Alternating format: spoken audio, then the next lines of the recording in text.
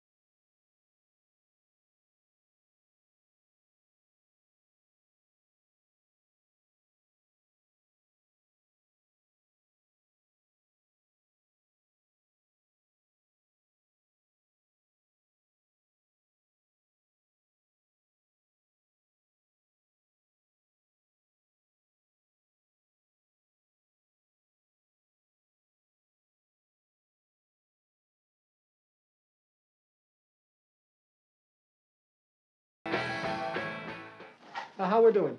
Yeah, let's put Go ahead, anytime you want, we'll roll. Let's get that. Roll it, I guess.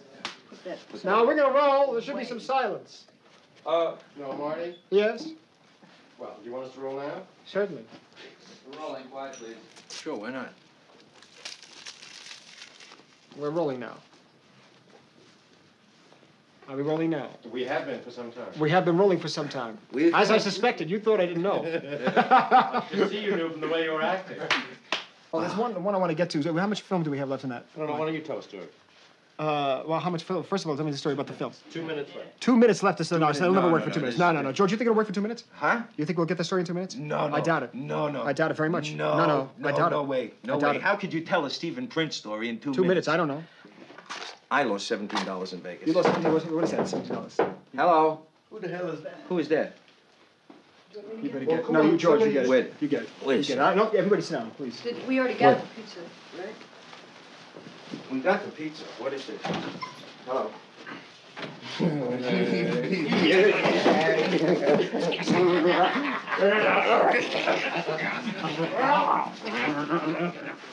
Steve wants to have a drink.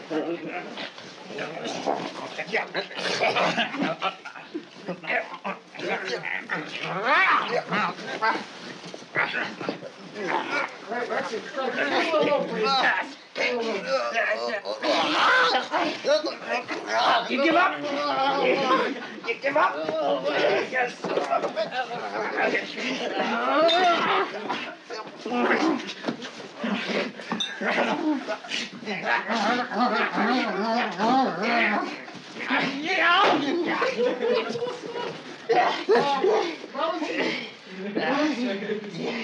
You give up? All right. Who is he? Who is he? Who is he? I think it's a pizza man.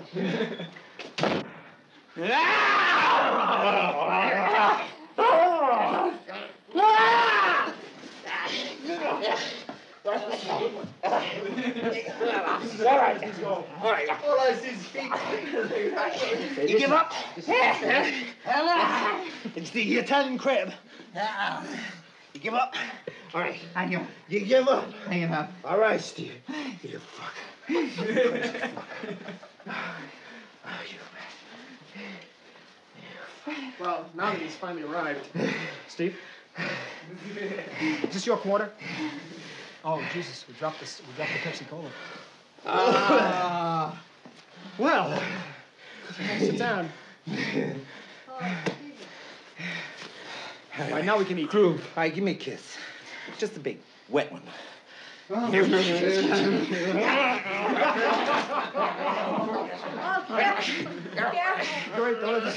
just a second. Let the salt over here. That's better. That's better. Let's make some room over here. Just make a little room. Make a little room this way. You give up? That's fine. You give up? Yeah, I give up. Stephen, you son of a bitch. You! Scorsese! What? What? Well, I think now that both of you are here, we can tell some stories. In 1971, I was working for Neil Diamond out here, and I had a couple of friends who had a ranch, and we all went down there, and we got ourselves some really great grass. I mean, great. It was good, huh? Fantastic. It was good. And it must have been about 11 or 12 of us in a room, something like this. And we're sitting in there, and we're smoking, and I right where this would be was a hallway, and it was from one room leading into the kitchen. It's like from the dining room leading into the kitchen. It was just, you know, that little space there. And I'm sitting there, and I'm just smoking away, and all of a sudden I see this black thing go by, like that. And I turned to the guy, and I said, Charlie, you got a monkey here. And he says, no, there's no monkeys here. No, I said, yeah, I just saw a monkey. I just walked by there. He said, no, that's Bubba. And I said, What? That's Bubba? He said, yeah, that's Bubba. He says, Bubba, come in here. Oh, Bubba comes in. Bubba is a fully grown silverback gorilla, 900 pounds, 4.5 feet tall. Right? Comes walking in, he's got a straw hat on, and he's wearing short pants. No. Okay? All right? Really. He was toilet trained. And when you would go to him, when you would say to him, I'm right, aren't I, Bubba? He would shake his head, yes. He'd say, that's wrong, isn't it, Bubba? He'd grunt, shake his head, no. And it was like the old story, you know, when is the girl asleep? Anywhere he wants to. You know, who's gonna bother that? Who's gonna bother him? And he was very frightening because he is just so human-like, you know, but he's big and strong. He showed us one of his tricks. He took a Cadillac tire and turned it inside out with his hands. That was a cute trick, I thought. You know, a steel-belted radial tire. You know, just with the hands. Oh God! He was taught that. These are things he was. Yeah. Oh, he also was taught to straighten out a horseshoe straight. And gorillas have a thing that they're very clean, and they like to go through hair and take the ticks out, right? And he sticks his hand. This girl's talking. She didn't know where he was. He sticks his hand through her hair and starts looking for ticks. She went 40 feet in the air, screaming, running out of the house. Yeah. Never seen again.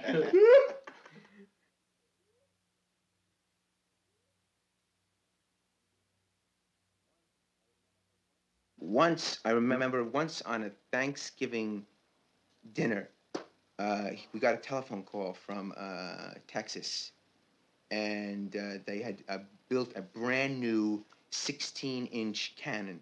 Took a 16-inch shell, you know, and they had built it, and they had put a round in the chamber, closed the chamber, and fired it, and it didn't go off. Yeah. And they didn't know what to do, and they called him up, and this is Thanksgiving meal, and he's sitting there on the phone. He said, well, let me, what, did you try this? Did you try that? He said, you tried all those things, huh? He said, you got a newspaper there? Okay. Open the breech door, stuff newspaper in around the breech door, slam the breech door closed, get yourself about 200 yards of rope, tie it on to the cord, move way back, and pull it. And they move way back and pull it, and you could hear through the phone. You know, like that. And what it was they designed it, and it was like the breech door didn't close a 32nd of an inch off, so the firing pin was missing by a 32nd of an inch. So when you put the newspaper in, it made perfect contact. So they would call them up for little things like that. And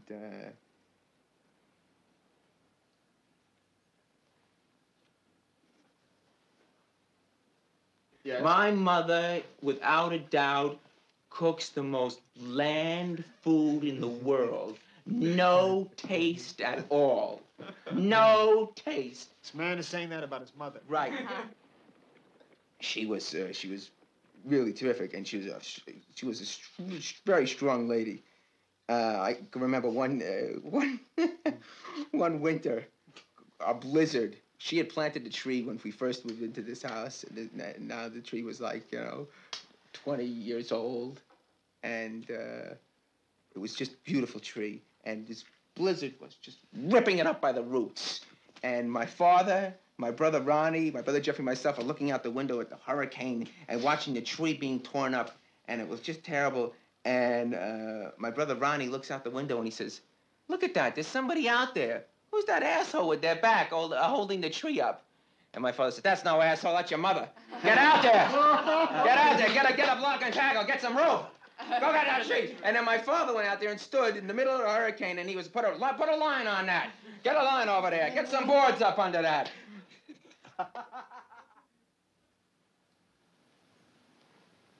My uncle, he's Abe Lastfogel. He owns the William Morris Agency, and his older sister, Bessie, is my grandmother, and she used to. Well, what kind of woman? She was just a real Russian Jew. She used to teach advanced ball busting 302 and PhD ball busting. PhD? Yeah. Oh. She was a ball buster from the word go. She cracked nuts from day to night, and she was unbelievable.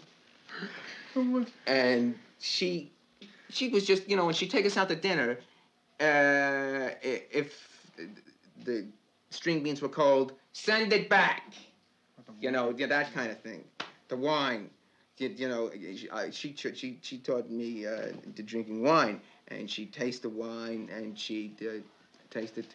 It's no good. Break the case. I mean, she ran a paper company. Yeah? She ran a paper company till she was 84. Uh-huh. She was right in there all the time. And she was in the office, and darting through the fire escape comes this thief with a gun. And he wanted the payroll. He wanted the payroll that was in the safe for all the guys downstairs in the paper mill. Uh-huh. And she's talking on the phone, and he says, "All right, put down that phone and don't anybody move." And she says, "You just wait 1 minute. I'm talking to my daughter on the phone, and when I finish talking to my daughter, I'll get to you." Henrietta, I'm going to have to hang up now. I'm being robbed. On the phone. Oh. Is she still alive? She's still alive. About a year ago, she had a stroke, and she's paralyzed, and she can't talk. And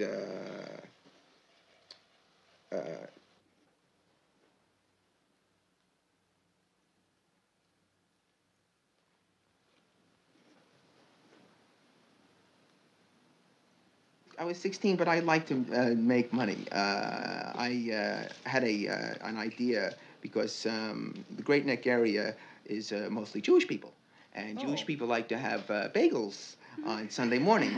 So I went over to Queens Line and bought hot bagels, and for a very small amount of money, and brought them into Great Neck and sold them for a very large amount of money to the people in Great Neck, turning over quite a profit. And after a while, I had 5 guys working for me. I didn't even have to get up out of bed. They were doing the whole thing. I had a whole route and everything. What did he call what? What did you call your bagel business? Hot bagels. Well, we're like this. On that note, we'll go on to the next subject. There's something here about sailing. About an alcoholic skipper and a pitcher. I have absolutely no idea what you're talking. Steve tells Yes, us. you do. No, just a second. I know this story. Just a second. I just want to read you what this says here. After a great deal of research we did in the whole thing, Steve tells about filling a pitcher with vodka. For the No, I'm teasing. I know. We better cut that out. Note to the editor. We better cut that out because it'll blow the ending of the story. No, I was teasing. Okay. You want to tell the story? Yeah. This man who was a really very good sailor, decided that he would take us out and treat everybody. This was the 4th of July, so it was a big thing. And he had a really big thing. He had a drinking problem, which I did not know about. He was an alcoholic. And everybody in his family knew about it, and they were all keeping the booze away from him. But I was his friend. I mean, I got some camaraderie going with the guy, and he said, Steve, come here. I want you to go downstairs. I want you to go in a Foot Locker, and I want you to get a pitcher that looks like water. Put some ice in it, and put 2 bottles of vodka in there. And bring it back up here. I'll ask for some water. Okay, right? You do it? Right? Yeah. I said, okay. Right? I said, I didn't know what I know. I went, okay. So we're out there, and it's yes, Steve, would you get me some water? Down, bang, vodka, back up there. And he's sitting in the back there, dunking these drinks down like this, and his wife and everybody else is up there getting suntans and everything, and everybody, gee, Dad's doing great, and he's in the back, why?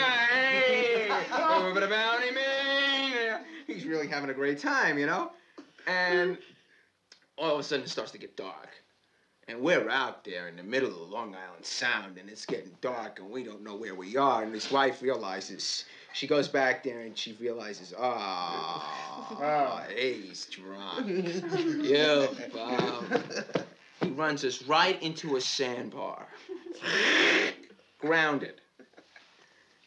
Okay? He says, all right, just everybody shut up. I don't want to take any more shit from anybody. All right? I will get us out of here. Goes down, gets his special emergency kit out, takes his flare gun out. He's got 30 flares, stands there, and every time a boat passes, he fires a flare. It's the 4th of July. Everybody applauds. 40 flares.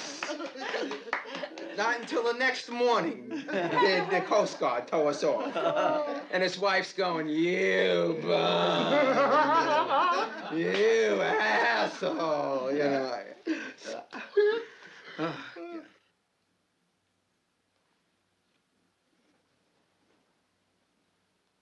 Tell Marty about that cable, that started sparking. I don't think that's...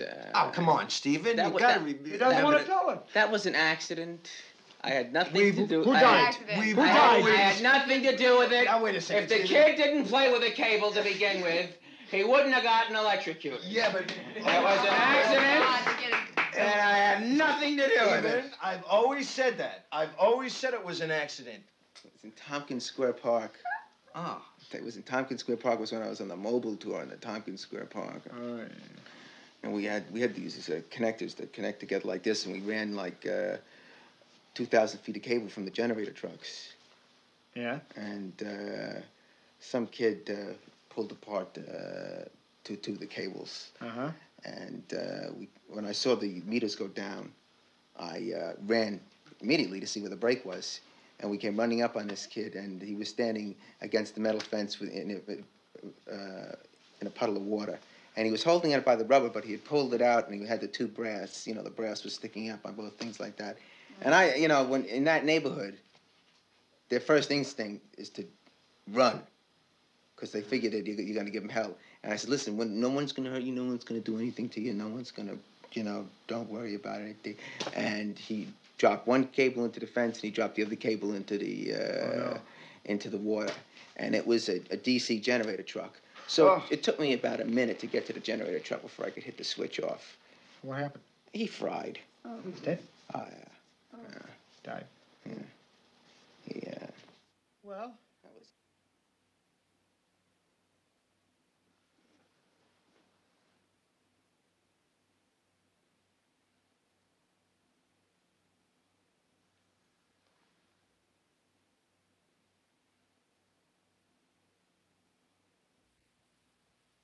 The set we were putting up was Lady in the Dark, and I was in charge of a crew, because I was the head tech student. And they would bring in union carpenters, and I had 5 union carpenters working under me. And I had to build the whole thing out on the side of the stage. okay? And I had the blueprints and everything, and this fucking kid, 18 years old, and we're gonna have to work under him. And I'm working, and I could work pretty fast. I could keep going. I mean, I could go for a pretty long time.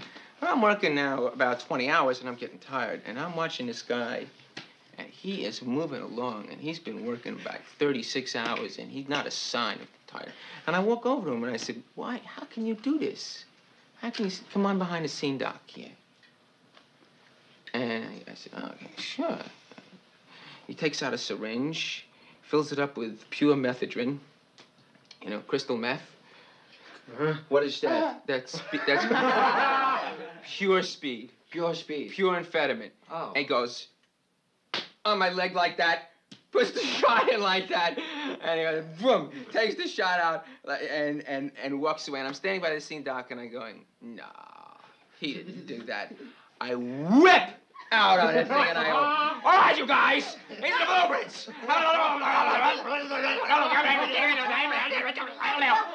I whip through my one assignment, and the head carpenter comes over to me, and he says, you really did that. Was really great. I said, yeah, what else do you want me to do? Props, lights, painting, what? What is it I want to do? You know, 72 hours. I was running around like a maniac. How much did you take? As much as he gave me. Son, don't be home too late. Try to get back by it. Son, don't wait till the break of day. 'Cause you know how time fades away. Time fades away. You know how time fades away.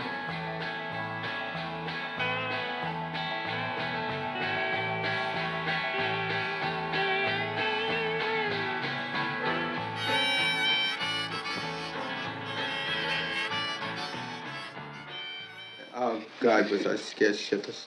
So what happened? Well, I had a plan, and like I said, and my father is a colonel in the Army. I know the Army. My brother is a second lieutenant. I know the way the Army thinks, the way that they're set up. So I had my plan based on that. I went in, first you take a mental test, see how smart you are, so they can place you in what field. I answered every question truthfully, but I just didn't say yes or no to one question. Uh-huh. What was that? The one question. Wait. I'll tell you. And then I took my physical examination. I passed with flying colors. Now, when you cause them a problem, you're immediately separated from the people who are going in and the people who are causing the problem. You are sent to the problem line, and I was sent to the problem line. And I was sent, and my case was reviewed by some second lieutenant, some 90-day wonder, you know. Guy was about maybe 2 days older than I was. They knew nothing about the Army. And he had the pass stamp. And he had the pass stamp, and I could read the word passed upside down as he went down, as he was going to go wonk on my paper. But he stopped because he said, you have to answer this question. And the question was, have you ever had a homosexual relationship? And do you have homosexual tendencies? Latent homosexual tendencies. And I said, I can't answer that question. I said, my father's a colonel in the Army. He's had a heart attack. My brother's a second lieutenant. I refuse to answer that question. He says, you have to answer that question. I said, I refuse. He said, no. Now, then he calls his captain in. The captain comes in. He says, you have to answer that question. I said, I'm not going to refuse. The captain says, all right, we give you our word that only military personnel will have access to this file. I said, oh, your word. That's your word. He said, yes. I said, okay, yes, I have. He said, failed, leave, boom, bonk. 1 o'clock in the afternoon. I was out. I was out. That was it. Out. 1 o'clock in the afternoon. And I got a 4F. And they weren't giving 4Fs then either. It wasn't... No, he went at a different time. No. Oh. Because the rumor around town was that you named him as correspondent. Yeah, I did. Ah. I did. True. Yeah. Then you did. Yeah, I named it. They asked you to name the correspondent of who you had the homosexual relationship with. Oh, God. And I said, yes.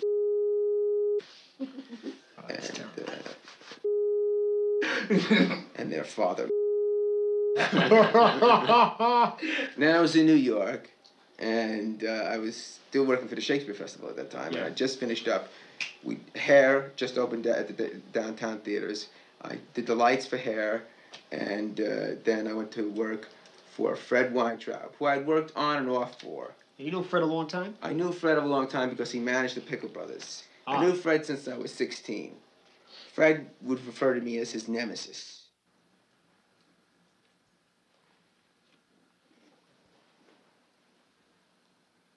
I was made the night deposit for the bitter end in the Tin Angel. And used to make it across the street in a bank. And this bank was in the middle of a whole city block. It was right in the middle. Nothing was on any side of it. You could see everything that went on there. You just had to open it and drop the thing in the box. That was it. There was nobody around or anything. And I used to carry a gun. I have a permit to carry a gun. And I carried a gun. It was freezing at night.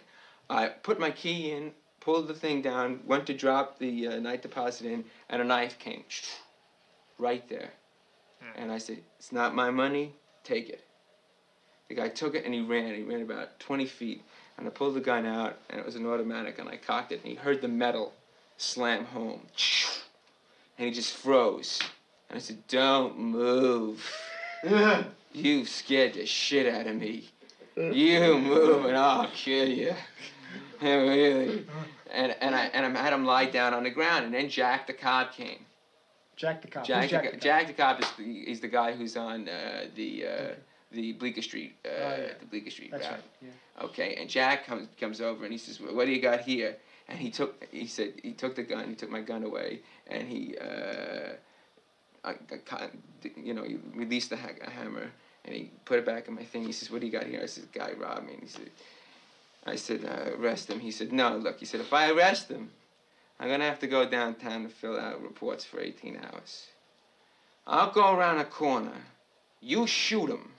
And this guy's laying down on the ground. Don't kill me! Don't shoot me! You shoot him, and then the detectives will come, and they'll have to fill the reports out." And every time the guy started doing something, he hit him with the club. "Quiet! I'm talking. Quiet, be quiet, boom. You shoot him, and then I'll come here. Quiet, boom." So then he finally just picked the guy up and arrested him and made the collar. So what was it like with drugs at this time? Was it rough stuff yet? Yeah, well, I was starting to get into, when I was working at the Tin Angel, I was getting into heavy drugs, pretty heavy drugs. I'd done acid, and acid didn't particularly interest me. And cocaine did, take it or leave it, grass or hash, but heroin always interested me. And I got started using heroin every once in a while. After a while, I got to use it, I guess, as a crutch, because I would be high all the time. Yeah. And I was 21 years old, and I was road managing. And I was, it was a big job, it was a big responsibility. And I had to deal with a lot of people who didn't want to know about me. I had to deal with promoters, 50-year-old promoters. I had to deal with, stage managers. Guys 3 times my age, they didn't want to know about me.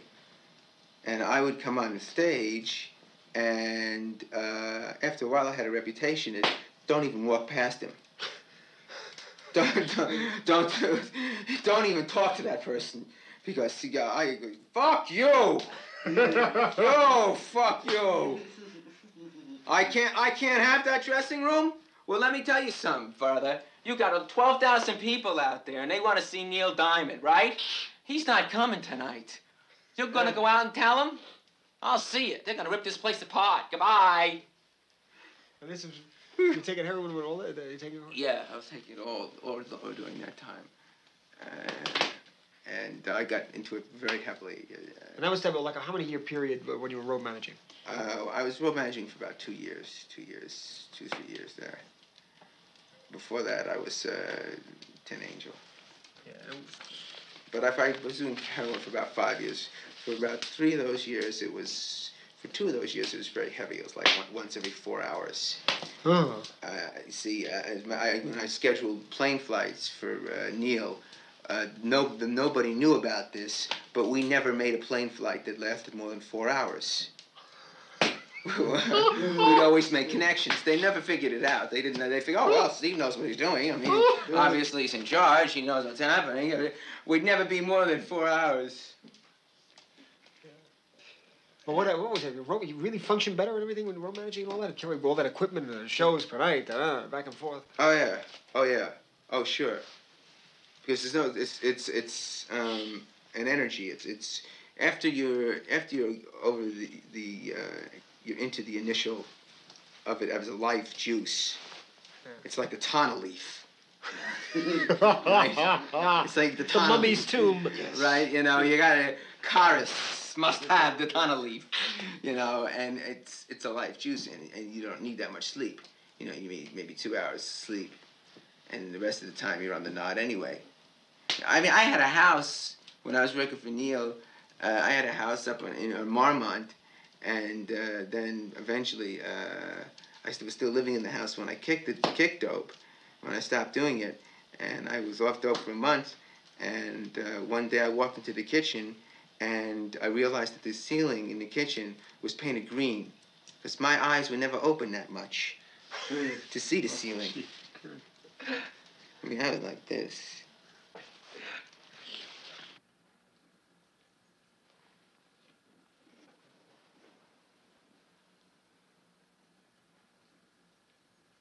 So did you ever get arrested or anything with that? I was. That's a long answer there. Long pausing. I was involved. Yes. I wasn't arrested. I had a friend who was a dealer. Who was a very heavy dealer in smack, and they could never pin smack on him. They could never pin heroin rap on him, but he'd taken some guy someplace and beaten him up, and he was an ex-prize fighter. So they had warrants out for him for. Assault with a deadly weapon and kidnapping. And he came to the house and he brought a kilo of heroin. And I put it in a special spot. And a special place that I had built. I had built a special chest of drawers that was like Chinese and had a special bottom. This is when you were still road manager? Yeah. And then he came in and he went to sleep in the bedroom. And I was watching television in the den. And his girlfriend Betsy was there, and we were expecting 2 other people. So the doorbell rang, and Betsy goes downstairs, she answers the doorbell, and it's the entire narcotics squad for Hollywood coupled with the federal agents. 15 of them. 15 of them. And they put tape over her mouth, put a gun to her head, then they snuck up the front bed staircase and the back staircase. Now, leading into the living room, television is where you are. I'm sitting here on the couch. Over there are those beaded curtains. Yeah. At a peripheral vision, I'm sitting there eating a box of Cocoa Jacks. I'll never forget it. At a peripheral vision, I can see a 12-gauge shotgun and 2 .38s, right there. And I turned over and I went, up in the air, and the guy went, he went like this, put your hands on your head and sit over there. And I did, and then they let the guy in the back, they let the guys in the back, and they all jumped this one guy who was asleep who they were after. And then he called me into the kitchen, this sergeant. I'll never forget that guy, boy. He called me into the kitchen, and he said, is there any, he said, he said, let me see your arms. He looked at my arms. Some tracks. He said, now, this is the first time it ever happens to you. And when first time it happens to you, it's just such not a believable reality. He didn't say anything else to me. He didn't question me. He didn't talk to me about anything. He just said, you have the right to remain silent. Anything you say, maybe. He just started reading me my rights. Yeah. I started to cry hysterically. And when I get hysterical, I have a thing in my nose, a bad vein, and I started to get a nosebleed that just wouldn't stop, and it started gushing down, and it was just all the way, and it ended up, I was laying on my bed, one policeman had a cold cloth behind my back of my neck, Another policeman had a tissue up my nose. And another one was saying, "You're not going to jail. Please stop crying. Please stop crying. You're not going to jail." You know, I mean, how could they bring in all these heavy dope dealers with this kid? I don't know anything about any heroin, you know. I don't know anything about it. They handcuff him, handcuff his girlfriend, take him out. I go downstairs, I lock the door. I can see him down in the courtyard. They're packing their shotguns up in their cases. As they're packing their shotguns up in their cases, I'm breaking out the heroin. Out of the drawers. And I was getting off before they were in the cars.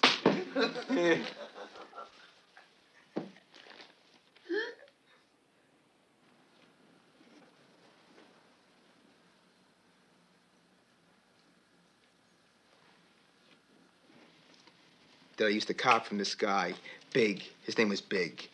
He was a 4-foot Negro.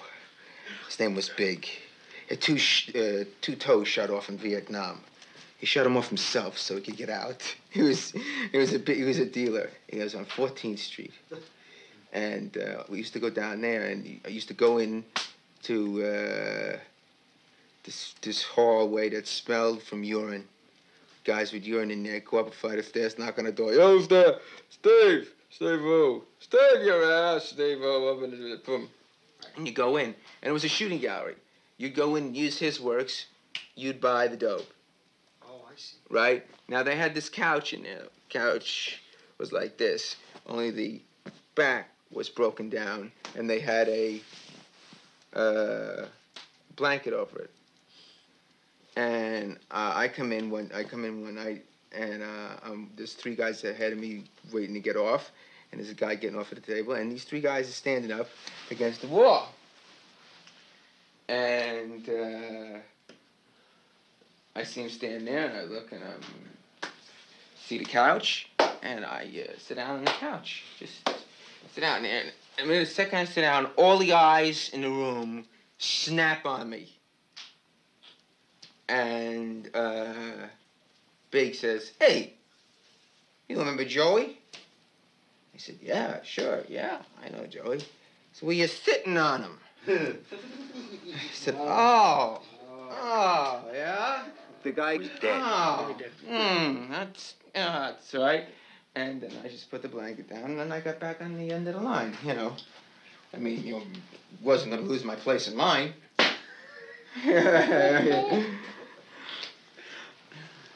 But out of that, you know, out of close calls, I managed to get a lot of medical supplies, medical equipment that you didn't normally have. Like we had oxygen. We had an electronic stethoscope that maybe gave a tape readout so you could tell how many heartbeats. Yeah. We had adrenaline shots. We had all kinds of stuff, the kind of shots to bring you through in your OD. And this girl once OD'd on us. And she was out, man. And it was myself and her boyfriend. And he said, and her heartbeat was dropping down.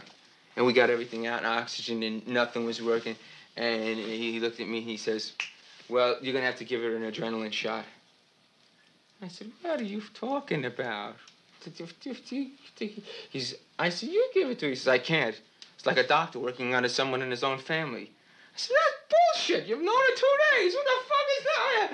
You know, and he said, "No, I can't do it." And so we had the medical dictionary. You know how you give an adrenaline shot? Okay, your adrenaline needle's like about that big, and you got to give it into the heart. And you have to put it in a stabbing motion and then plunge down on a thing. I got the medical dictionary out, looked it up, got a magic marker, made a magic marker where her heart was, measured down like 2 or 3 ribs, and measured in between there. And I just stood there and I went, "Ah!"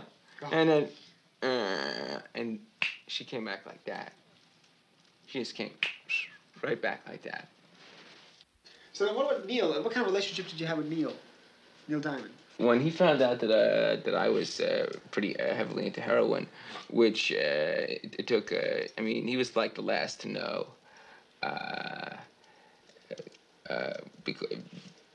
just because I kept it pretty cool from him. Some of the other people in the band knew, but he was like the last to know. And he did a very.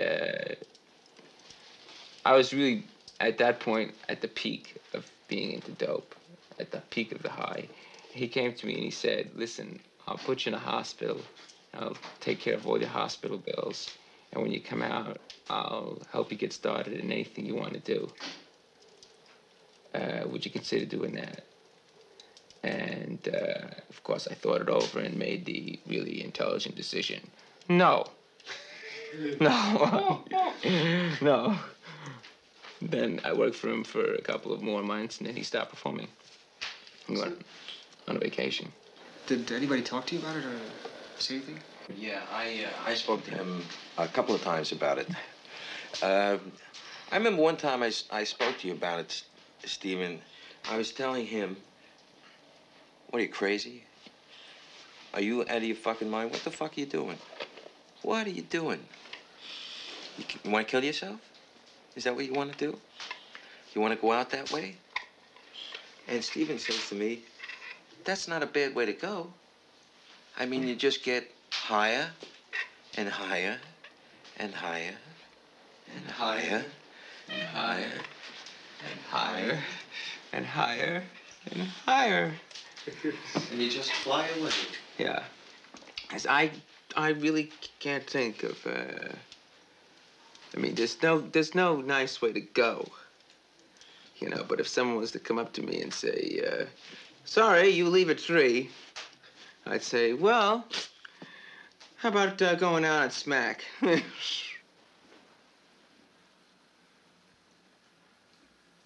Did the whole school close down? No changeovers, everything. And everybody had to go home. Everybody had families. I had no place to go. Yes. And I wasn't about to go back to New York. So I had a friend who was working, whose father had a brand new gas station about 10 miles outside of Barstow.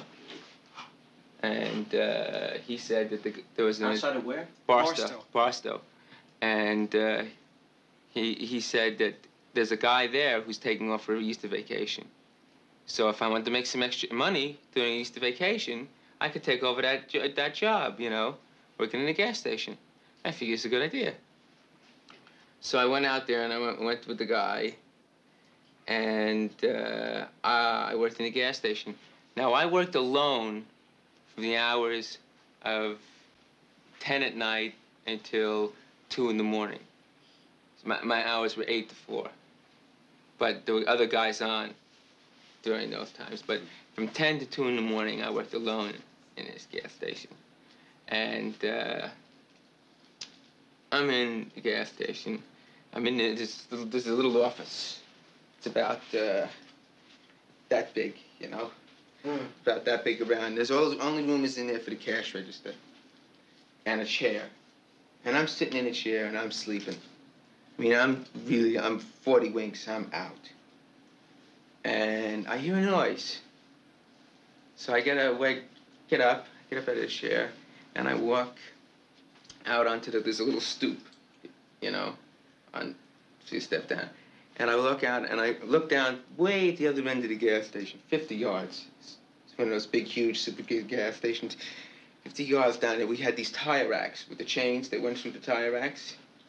Okay, there's an Econoline van down there. And this guy's had these chain cutters, and he's cut the chains, and he is packing this Econoline van with tires. He had every inch of that van that you could possibly imagine filled with tires. He had the last 2 tires that he was going to put in. The last 2 tires, he was just about to put them in, then he would have closed the door and driven away. Just as he's about to put the thing in, I go, "Hey, you!" The guy turns around. He's half Indian, he's half Mexican. He was zonked out of his mind on speed. He's got no T-shirt on, he's sweating. He's got a knife in here. That's about a 14-inch knife. Pulls the knife out from where he is. I'm standing still, rubbing the sand out of my eyes. pulls the knife out and goes, "Ah!" and starts running at me. Running at me, right?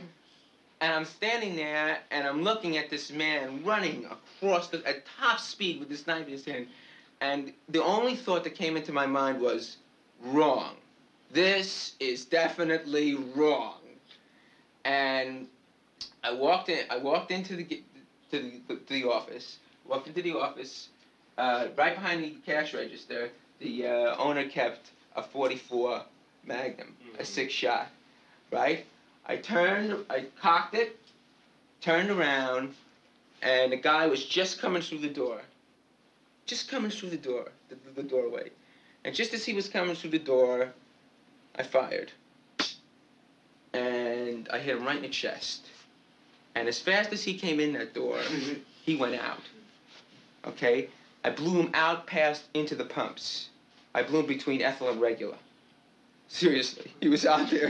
He was out there some between ethyl and regular. Now the guy must have been, because he had the knife out, and the blood was just down the front of him like this. And there was a hole in his chest you could have driven a truck through. But he was on speed or something, because he made like a last nervous move up off the pumps to come at me like that.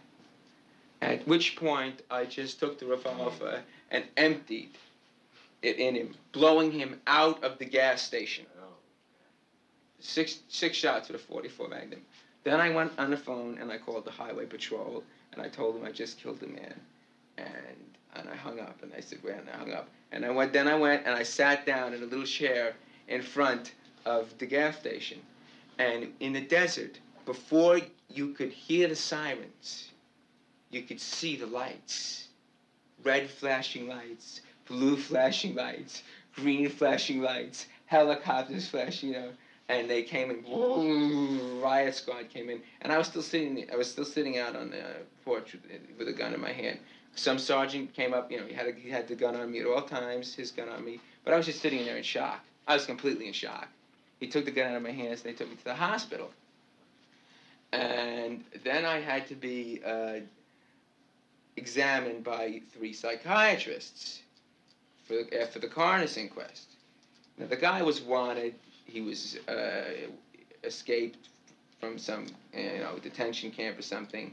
He was a rapist, a known rapist. It was not important. But at any rate, they made me go through 3 days of examinations. And the main question on their minds was, why did I shoot the man 6 times? Because obviously the one shot killed the sucker. And I did not remember the other 5 shots. I said, blew him 25 yards outside, right out of the station. Yeah, it was what a wonderful way to spend my Easter vacation. Did you ever think about why you shot him 6 times? Yeah, because I mean I had the experience of just shooting him that one time. I mean, just shooting a man. I mean, the experience of doing that and seeing him standing there bleeding. I was completely intense. Anxiety, I was shaking. And then he got up like he was going to move towards me. And my father always taught me, never aim a gun at anybody. Never, ever aim a gun at anybody unless you're going to shoot him. And if you're going to shoot him, kill him. Would you mind pointing that gun in the other direction? Don't ever let him get up again.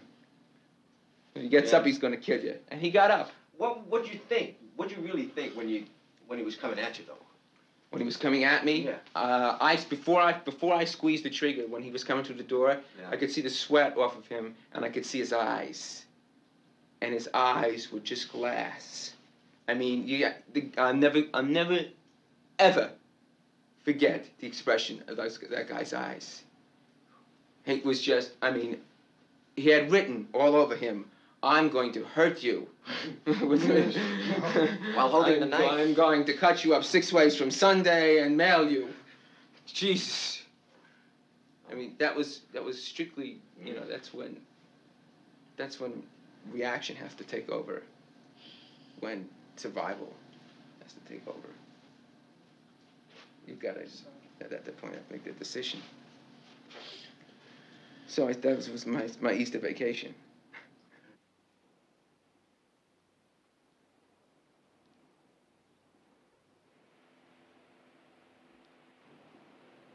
So what's the relationship now with family life, your parents, your wife, your parents, all that sort of thing? My more or less cuts off. Yeah. Well, my position with my family is like my father. I was speaking to my father just the other day, and he. I could tell him. I mean, he always knows that I'm a survivor. You know, I'll get through anything. He knows that I can hack at doing just about anything. So he's not worried about that. But he asked me if I was enjoying what I was doing, and I said, yeah, I am enjoying what I'm doing. And he said, but that's good. I told him that I finally thought that I'm doing something now that I've worked up to do, wanting to do. Well, okay. Can we cut 1 second, Mike?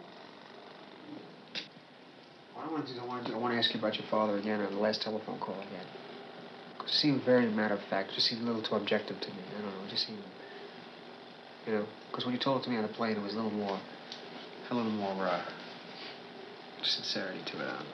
I don't know. It just seemed thrown away this time. Because I don't quite understand. Was that the whole conversation? No. The whole thing. I'll tell you, your relationship with your parents is what like now. Your father is always. Yeah, all right. I see what you. Yeah. All right. Yeah. Explain a little. Right. Yeah. So, about your parents. Their reaction to it. Their reaction to now. My mother's reaction to now is that I'm out here. I'm in Hollywood, and I'm making movies, and that's great for her. My father's reaction is my father's dying of he's got fatal heart disease, and he's dying. And I have a very hard time talking to him on the phone.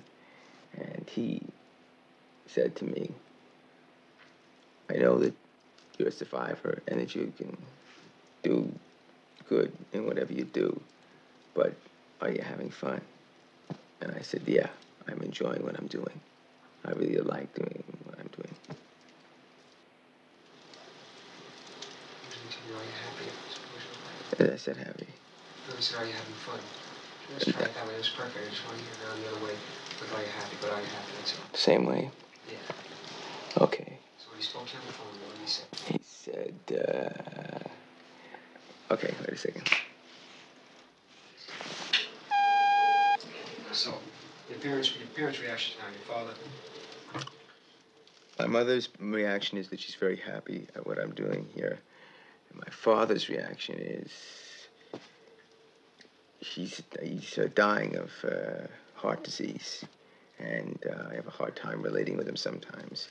And he called me on the phone and he asked me, well, he said to me, I know you're a survivor and I know you can do well in whatever you do, but are you happy?